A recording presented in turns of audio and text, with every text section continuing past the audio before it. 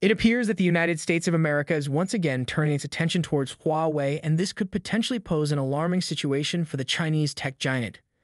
As many of us know, the US blocked Huawei from producing new chipsets in 2020, which led to chip producers including Taiwan's TSMC ceasing business with the Chinese company. However, in August, Huawei released the Huawei Mate 60 Pro smartphone equipped with the Kirin 9000's chipset, which came as quite a surprise to the entire smartphone industry. The United States began questioning how Huawei managed to develop a flagship chipset despite the existing ban, raising concerns.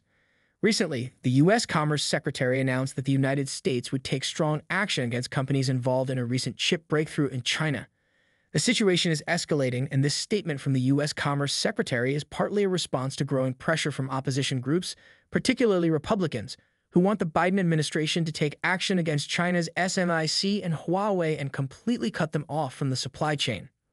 As of now, the U.S. Commerce Secretary has not confirmed any formal action against Huawei or SMIC, but the U.S. Commerce Department's Bureau of Industry and Security is actively investigating the 7nm chipset process used by Huawei.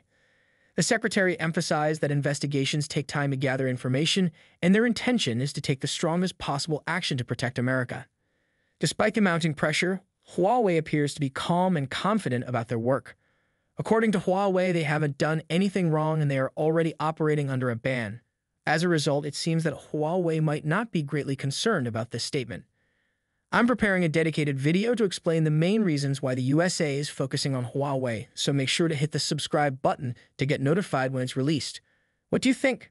Should Huawei be worried about this statement? Feel free to share your thoughts in the comments section below. As always, I'll catch you guys in the next one. Peace out.